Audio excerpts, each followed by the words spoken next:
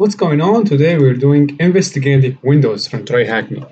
Investigating Windows is a room that focuses on your forensic and improving forensic skills.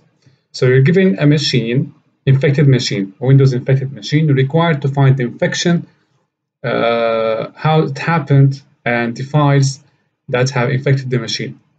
So you are now putting yourself in the shoes of a forensic investigator to find out the root cause of the compromise. So let's scroll down, deploy the machine, and you will have the IP address, and these are the credentials. I'm going to work on the machine from my Kali Linux. So I'm going to switch here to my Kali Linux, and let me take the command connect via our desktop, replace here the IP address of the machine, and 114.1.1.166. Username is given, which is administrator. And I'm going to append sudo.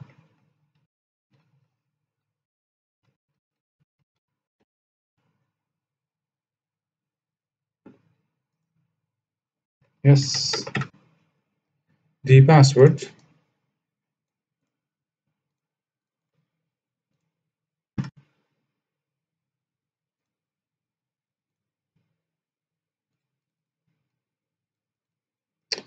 Okay, so now we are logged in. Let's see what it is. ctemp.mim.exe. So see, whenever we connect, we see this. Okay, let's cancel, refresh. All right. So let's first take a look at the system information. Command prompt. So system info properties font. Make this bigger. Okay. So these are the system information. If we go up, we see it is Microsoft Windows Server 2016 data center.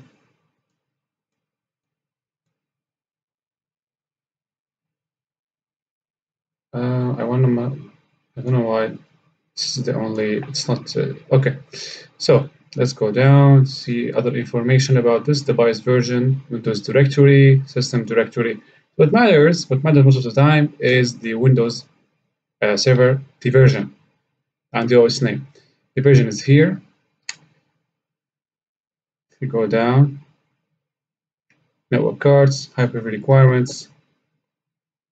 Okay, now let's see, the next thing to investigate is when was the last time, or what are the users on the system? So net user, you see we have administrator, Jenny, John, 3 users. Okay, now we want to see when was the last time every one of these users logged into the machine. So we type net user and administrator.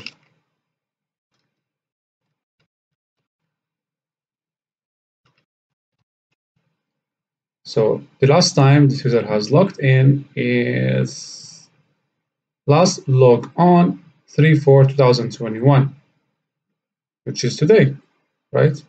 3/4, yes. Okay, let's see. How about Jenny?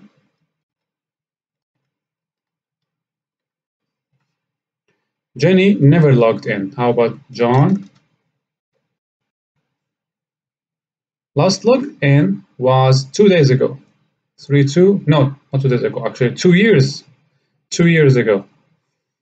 All right. So now we see the kind of type of system. We see the footprints about the footprints of the users. And now we have to know who are the admins and who are not the admins, right?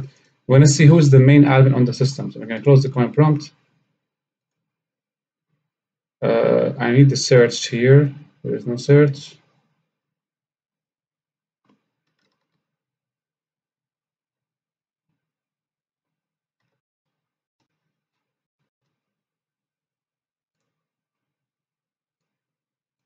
Okay, so Let's type LUS, user manager.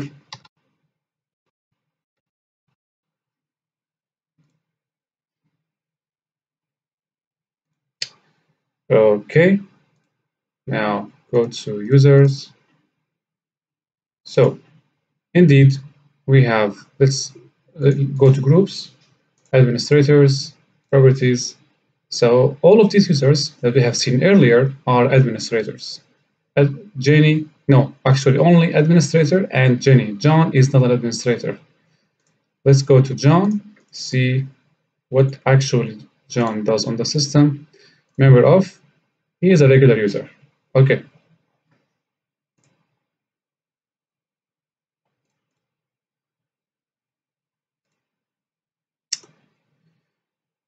Fine. Now let's go to Event Viewer and investigate more about what happened on this machine. So Event Viewer, we have three kinds of events. Let's go to Windows logs. We have the application logs related to the application's security for the last login, the shutdown, the log of setup, here the system for everything related to system events. So we can corroborate the evidence we have found earlier by going to security. Okay, here we're going to filter for specific IDs.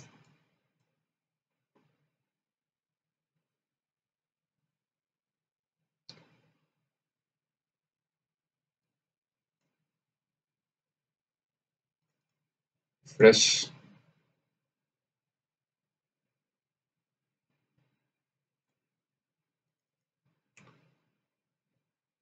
Okay, let's filter. So anytime the event ID, gonna here type for 4624. 4624 is the event ID for all of the login related logs. Log in, log out, this kind of stuff.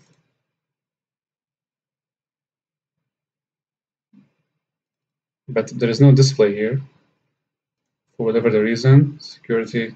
Okay, fine. Let's see here. So we have in total 191 events.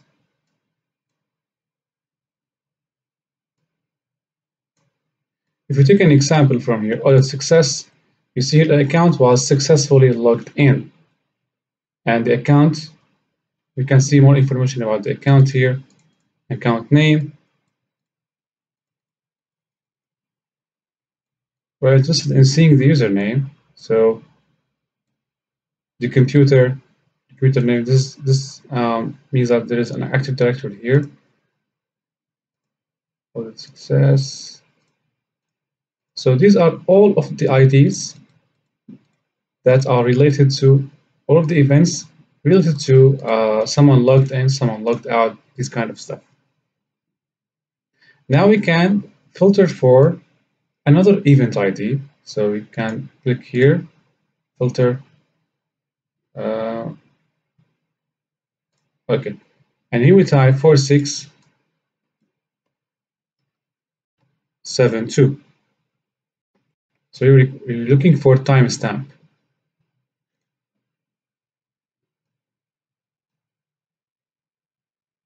Okay, so you see the timestamp appeared here.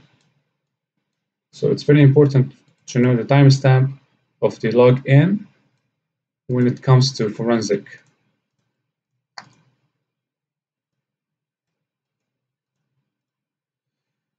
All right, now let's see TryHackMe, the questions we require to answer. So what is the version and year of the Windows machine? So let's go back, minimize this. Command prompt, I'm going to close this one. So we typed, I don't know why this keeps popping up. Okay, system.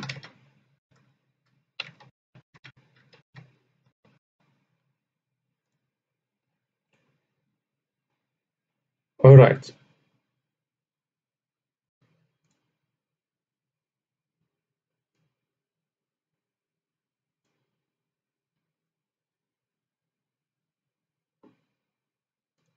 So Windows Server 2016 data center. Windows Server 2016 data center. Wrong? No. Okay. Which user logged in last? So it was administrator. It was us, right? Today. When did John log into the system last? The answer format needs to have the timestamp, as you can see here. So let's get back. Net user John. Last login was this one. So copy that.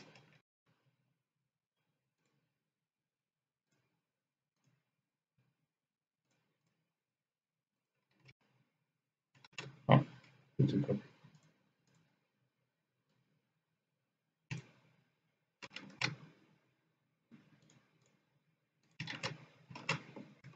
Oh my god, that's copied. Okay, one more time.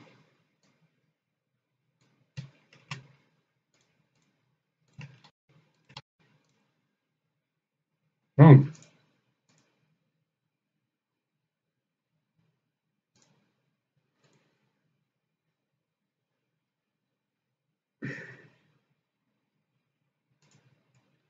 When did John log into the system last? I'm gonna type this manually. 3/2/2019. 3/2/2019.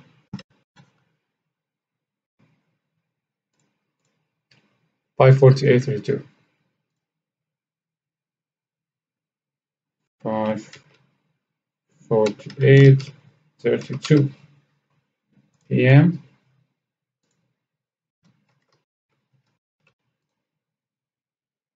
Put the zeros in place.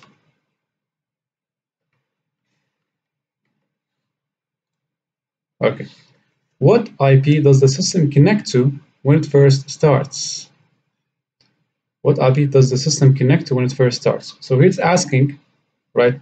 We want to know what are the programs, files, the scripts, whatever that start when the system boots up.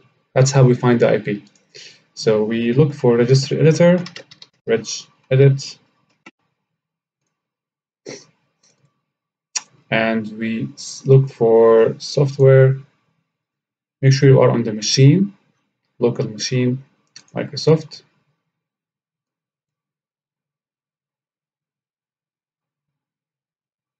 Looking for Windows, current version, run. So there is a script, or a script that is running executable, that's running every time the system boots up. As you can see, this is the command, modify. This is the complete command. So whenever the system boots up, it connects to this IP address, right? And outputs with the user, and outputs the the results to o2.txt in temp. You can examine this later, but this is the IP address 10.34.2.3. So 10.34.2.3. What two accounts had administrative privileges other than the administrator? We saw that before. It was Jenny, John.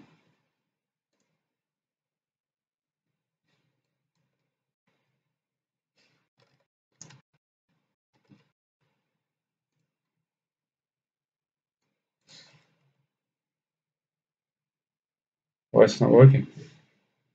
Oh, Jenny and guest. I just remembered this. Okay.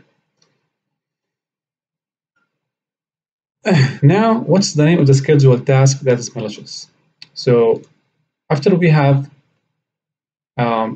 collected information about the users, the administrators, when they have last logged in, what are the commands that are running at the system startup? We required here, we want to know what are the scheduled tasks, because one of the signs or one of the properties of malwares is that they are scheduled to run every time the system starts up or every once in a while. So let me close this one and go to Task Manager. Actually, not Task Manager. We're going to have to go to Task Scheduler. So schedule tasks. We go to Library, Microsoft. So here are the scheduled tasks. It's much like Chrome tab in Linux. So let's see here.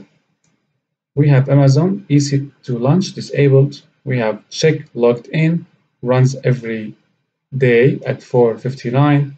Clean file system runs every day 4:55. Flash update, game over, update Windows. So any one of these could be the malicious process. Okay, so this one is disabled. I'm gonna pass this. Check logged in. Properties. We see here, when I see the command, the triggers, as you can see, it runs every time, every day, 4:59. Actions, it starts Windows Explorer. So I'm going to assume that this is fine. Next one, clean file system. Properties, triggers, every day at 4:55. Actions. The actions are starting a program or a PowerShell script that listens on port 1348. So this is a PowerShell listener to most probably it listens for incoming connections from the command and control server 1348. Let's examine these. Go to C temp. So this is the script. We can just right click and edit to view its content.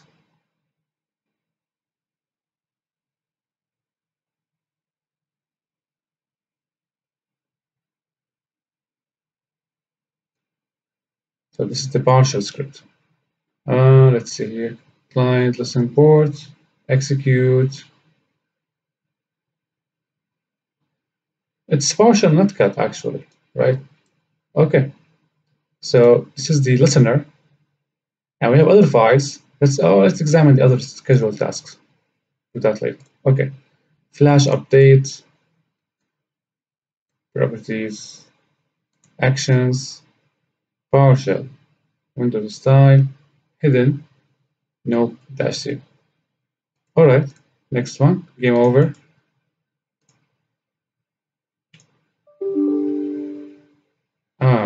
Look at this one. So it starts a program in temp that invokes a Mimikatz command.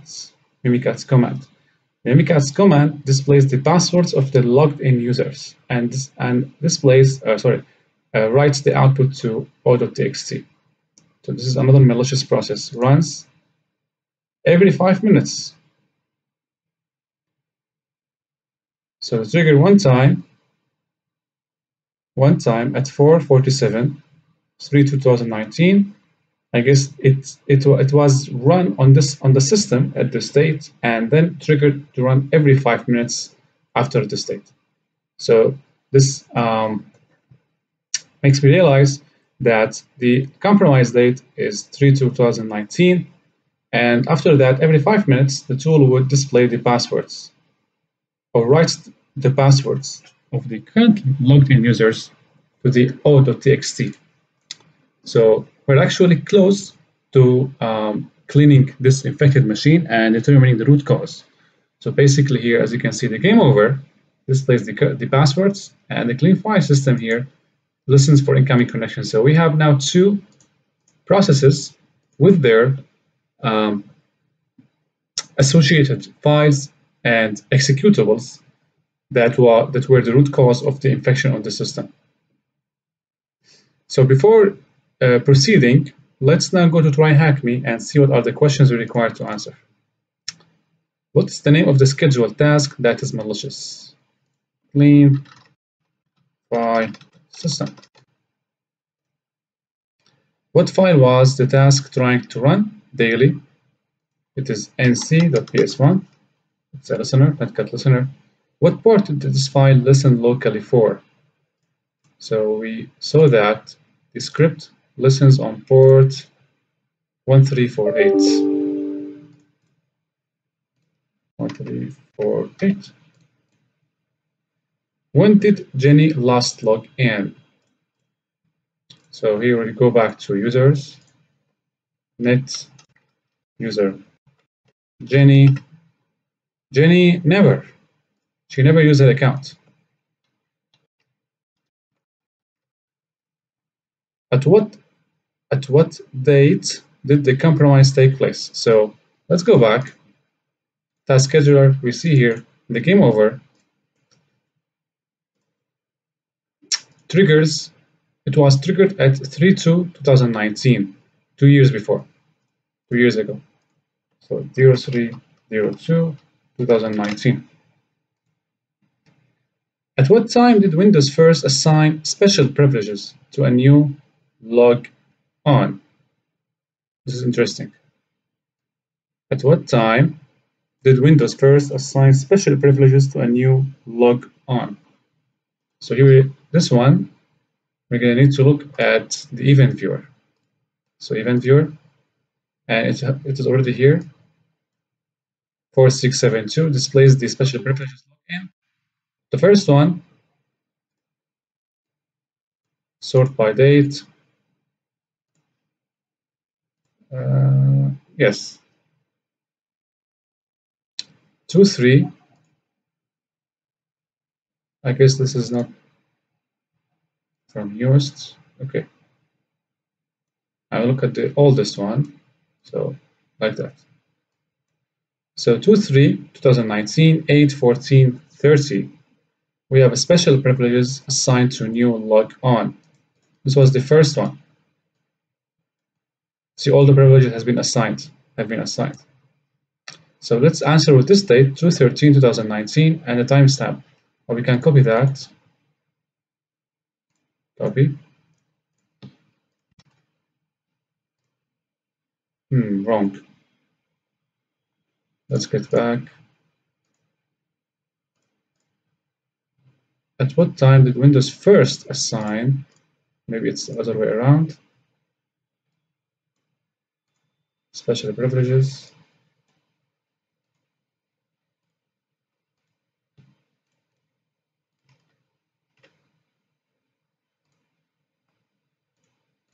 Same.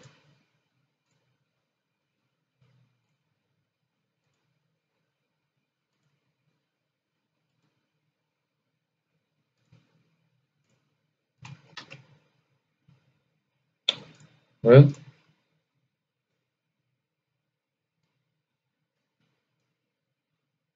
eight 14/30. So 8/14/30.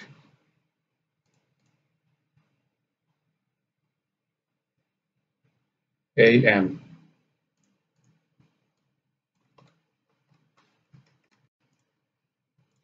And okay, we are already doing this.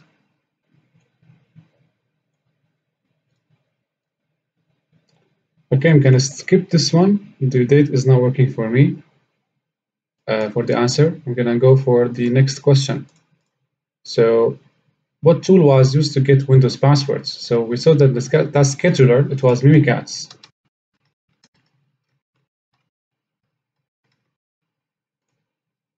What was the attacker's external control and command server's IP? So we have two options to find this. First one, go to task scheduler, and we see here the clean file system. Now, these are the files created by the footprints created by the attacker's files. We see here the NC. Okay, we see the MIM, the Mimikatz one, and let's go back to task scheduler. Properties.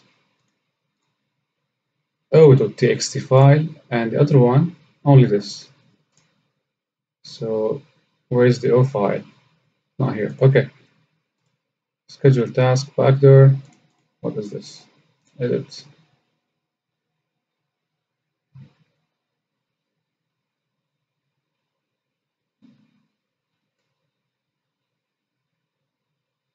Okay, system. This is the output of the system command. MIM out. This is the output of the mimikatz, the passwords of the users. D. I don't think it's related to us. Okay. Now,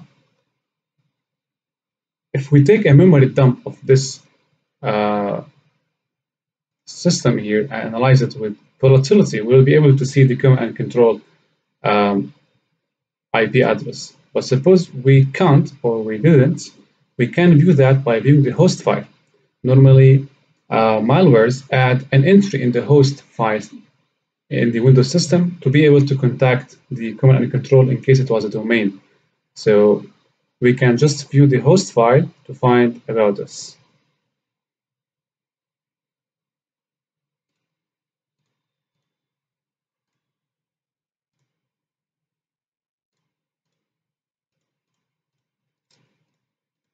Let's see here the list of quick access. What do we have? etc host, it is here.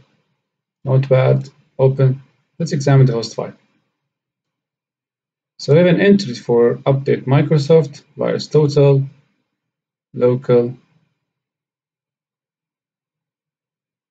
So the only way to find out if these are curated by the malware or not, actually they are, because the virus total doesn't have this IP address as an address, right? So whenever the malware has just entered these details here of the attackers so that the machine will not be able to update, not be able to contact Microsoft for update, will not be able to contact VirusTotal for examining viruses, or to update its antivirus signatures. If we go to any browser here, for example, Chrome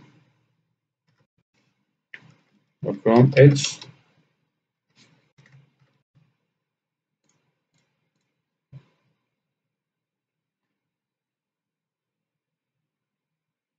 come on, I can't access the browser. Okay, let's go to VirusTotal, see what's going to happen.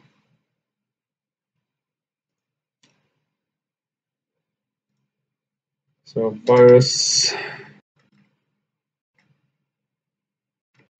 total.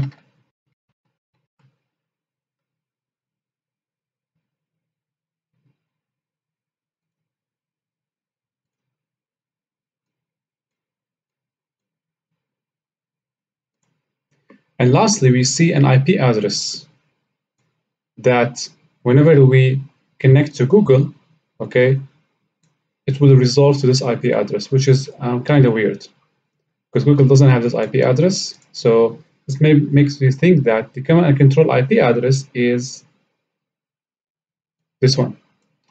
I'm going to try answering with this one.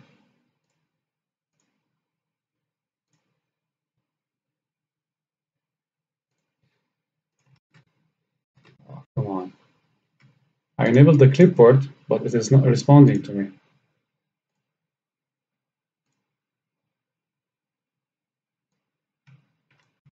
Okay.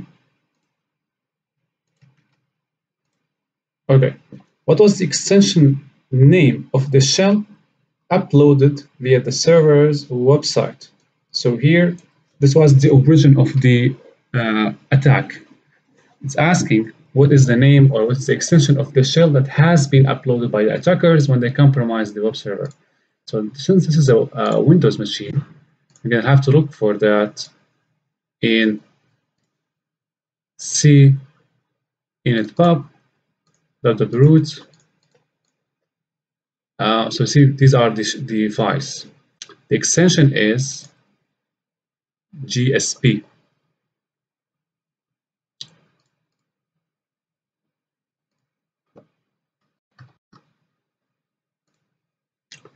What was the last port attacker opened? Check for DNS poisoning. What site was targeted? Okay. Let's get back. So coming back to the host file, we see that the DNS poisoning happened so that whenever we look for google.com, it would go to the attacker's IP address. So the DNS poisoning happened on google.com. So google.com. And that was correct.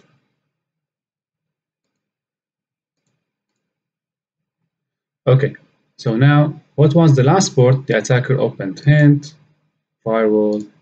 Okay. So this is the shell, which was in GIF extension, GSP. Okay, if we want to clean the server, we can just delete these files. Okay, and let's go to the firewall now. Why are we going to firewall? Because it happens always when an infection happens in the machine, there is a firewall rules created to allow the connection from the command and control and to the machine. So you have to look in the firewall rules, specifically in the inbound rules, because the attackers will send the commands to the machine in order to control it. They need an inbound rule for that. So let's check these out. These are the inbound rules. Allow outside connections for development.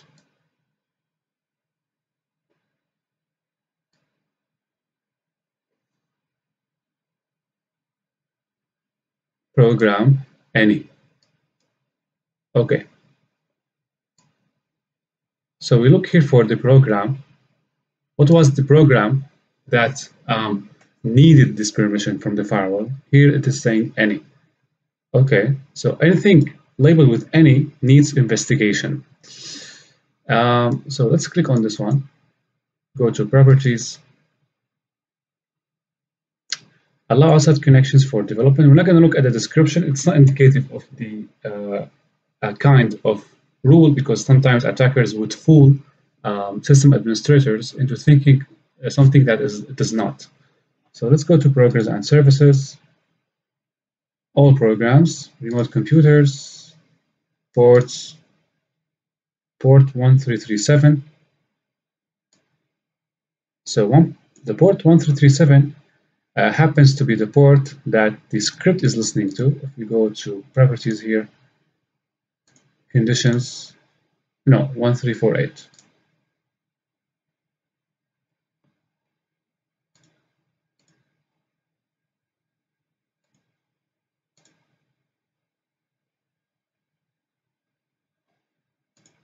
Advanced public. Remote users, no, computers. Okay. So this one, we can put this one on the side. Let's look at the second one, service firewall. The port is 48. The next one is 9955, but the next one is labeled with the system. So as you can see, whenever you see a program or path specified in the rule, you just look at the path, but these are not suspicious ones.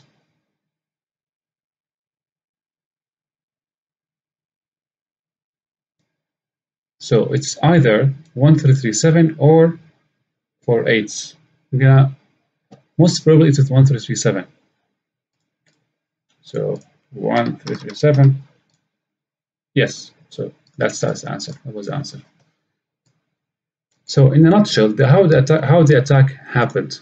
Basically, the attackers, let's go back to, the attackers have uploaded a reversal on the web server. All right, the reversal has opened port to listen for the incoming connections, which was the port 1337, and then the attackers dropped the game over executable to display the passwords of the logged in users, and they scheduled the tool to run every time, every minute, I guess, triggers, every 5 minutes.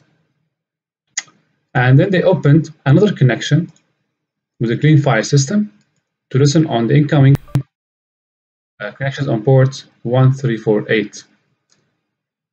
So to clean the attack, we have to remove the game over executable.